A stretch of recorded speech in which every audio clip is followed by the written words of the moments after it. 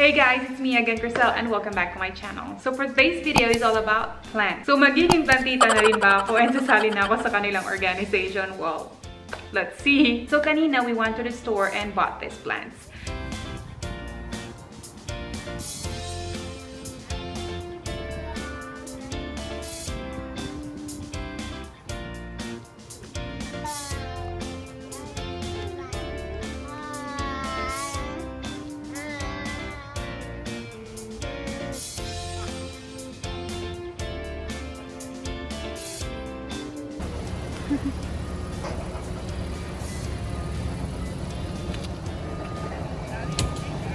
So yep, this is the plants that we bought today, and we're gonna be a certified plantito and plantita soon. So this is going to be upstairs and downstairs, and this is going to be outdoor plants in our backyard. And I bought like 1 or 2 bucket here for my chili plants. A very supportive husband here. I think you should put this, babe. This one here. Yeah. Super smart, right? Yeah. Is it fit?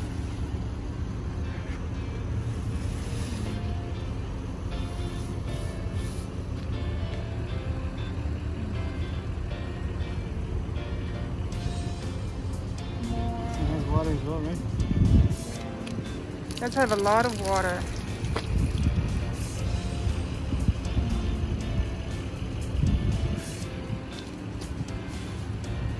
And the last 2 for our patio.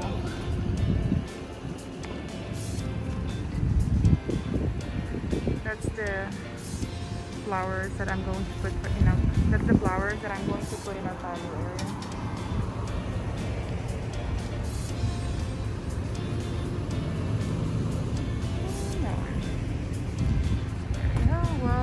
God, it fit.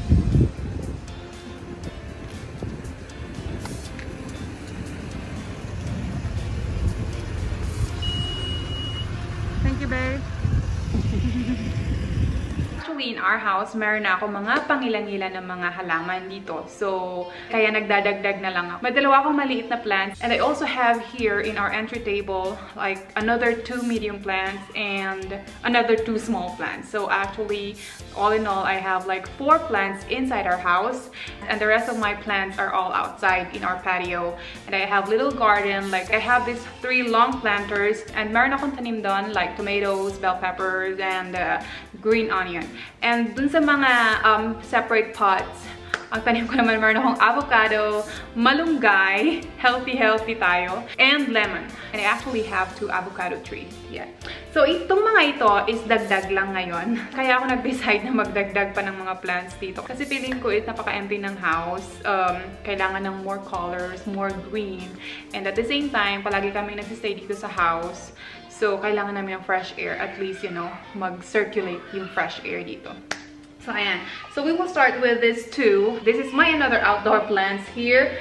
And I just bought this only for $12 each and really nice. And kasama na yung kanyang pot. So, all farmhouse style siya. And bumili ako ng 2 stands for these plants para naman maayos tingnan sa labas. So, this is very low maintenance. Only once a week lang ang water sa kanila para ma-maintain yung flower. So, lapitan natin yung mga tanim. So, the next one is this one here. So, this is a dung cane. So, don't ask me why they call this plant though.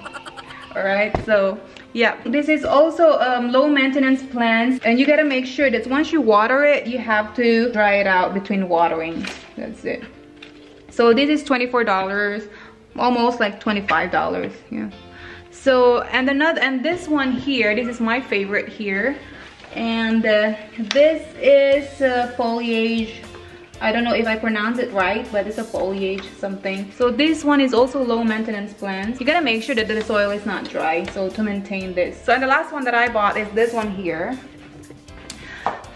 This one that I'm going to put this in the 2nd floor. So I love this one here. So they called it a Majesty Palm. So this is also low maintenance plants. And you're just gonna make sure that the soil is moist. That's it, man. So this is all additional plants in our home, and I'm going to start putting them in the right place right now. So let's do it.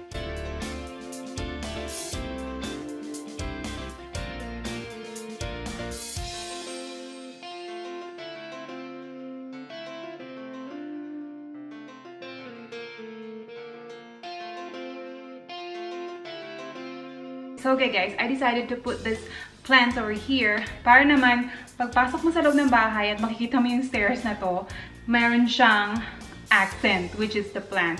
And also, if you notice, I also have that artificial plants in that corner. So I think this area here for this plant is perfect. And here you go. That's my Christmas decoration. I'm going to start decorating too. So this area here is going to be perfect for this plant. So now let's move on to our next plant.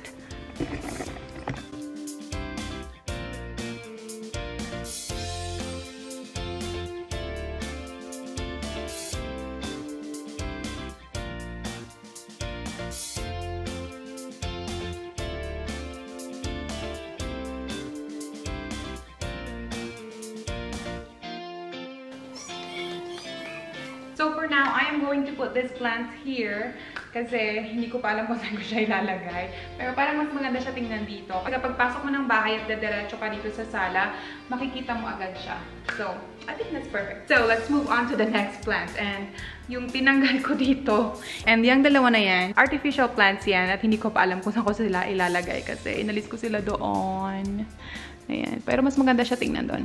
So, let's move on.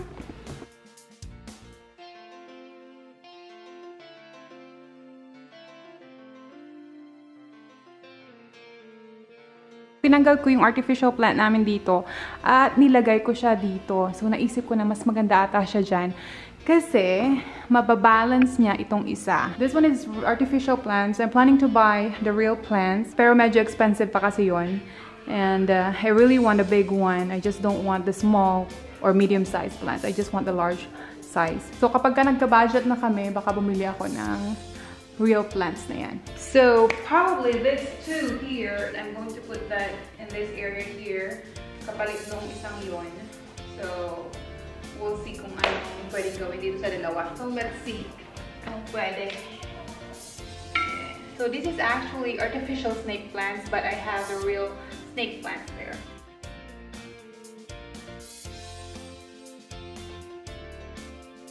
Okay, for now, that's going to be it, and we'll see. So now let's move on to the last plant. These two here is for outside. So let's move on to the last one.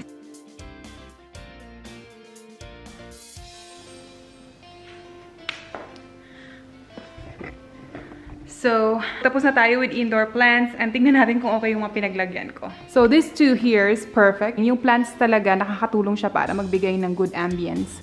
So, ayan. And mukhang fresh ang house kapag may mga plants. Huwag naman masyadong OA sa plants. Baka naman maging jungle na. So, and this one here, I am not really sure about this, but for now, I'm going to put that there para matapos lang sa ngayong gabi. Kasi nagmukha siyang empty. I really do like big plants, kaya lang medyo may kamahalan. And then, yung delivery fee pa ang nakakadagdag ng presyo. But I do like it. And these two here, we'll deal with that later. But that one there is really perfect for that area. Alright, so let's move on to this. So ayan guys, nandito tayo ngayon sa labas ng aming house, which is in our backyard. And we will arrange our outdoor plants.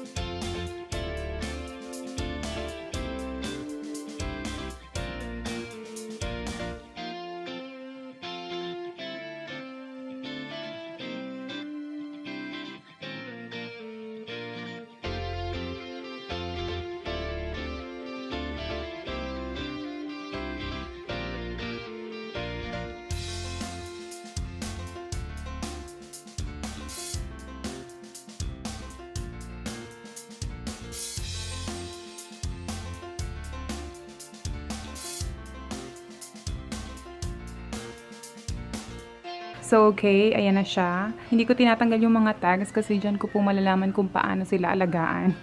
Mga instruction kasi dyan. So, this is our avocado here. And this is my malunggay. And this is my, what do you call this? Pomelo? Yeah, it's like a pomelo and another avocado. Kung nakikita niyo ang aking planters doon, ayun ang aking mga vegetable. Hindi pa namin napipaint yan kasi wala pang time. So, but I like how it looks here because it can add colors, you know, when you're inside our house. When you're inside and sitting there, you can actually see this here. Yep. So, I will add more plants in our backyard and we'll see how it... Alright guys, so that's it for today's video and I hope you like it. And yan lang naman ang aking mga pinaglilibangan ngayon, mga aking mga halaman. So I don't know if I am certified plantita na.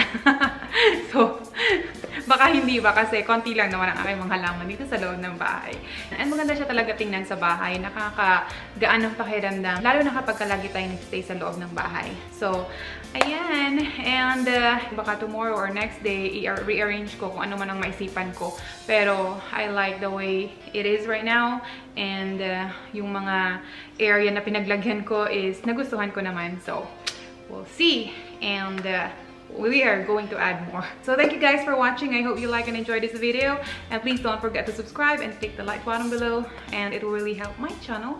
And hopefully I will see you in my next video. Bye.